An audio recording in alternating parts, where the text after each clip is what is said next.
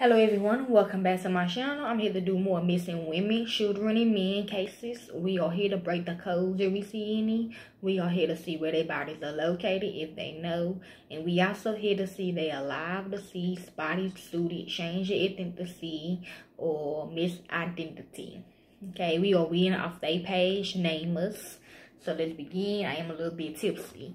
But this by a young male named Jamal, DeAndre, Lee, male, black, African American. This is how he looks. This is a fake background. Okay. His last contact was December the 19th, 2022. He went missing from Forkland, Alabama. Yeah, Mississippi and Alabama is the most racist states, okay?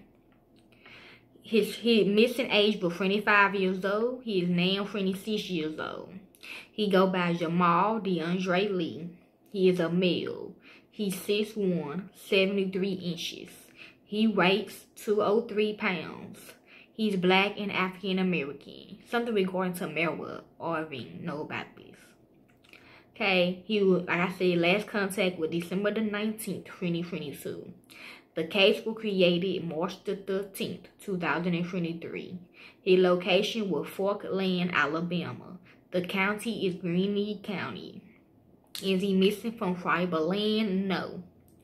Circumstances of disappearance. On December the 19th, 2022, Jamal DeAndre Lee left the area of Western Circle in Forkland, Alabama, and has not returned.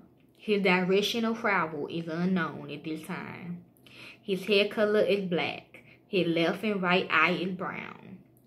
Artificial body part, he got a gold tooth.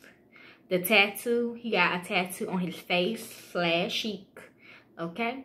And that's all they have of him. So if you like to help with this case, y'all can. I don't do it for the fame or the money. I do it because it's what I love to do. Peace.